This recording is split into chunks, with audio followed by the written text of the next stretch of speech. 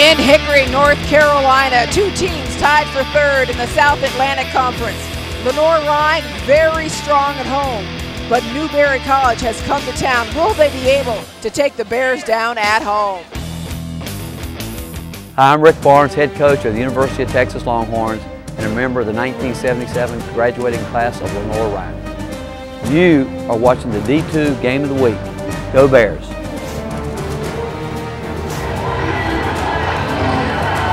Welcome to our Division II Game of the Week inside Schuper Memorial Gymnasium in Hickory, North Carolina. It's the Newberry Wolves and the Lenoir-Rhyne Bears.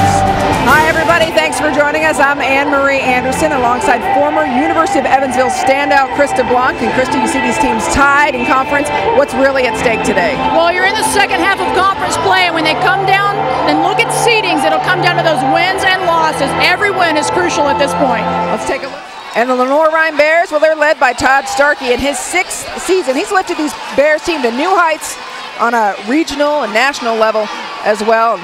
Done great things with the team this year. He's working with a lot of youngins. The Bears have as one of their weapons the leading scorer in conference. Yeah, Cameron Seeley, the only starter back from last year, is carrying this very young team on her shoulders. Fearless taking the ball to the hoop, leads the conference in scoring. As you mentioned, the help side D has to be ready for her.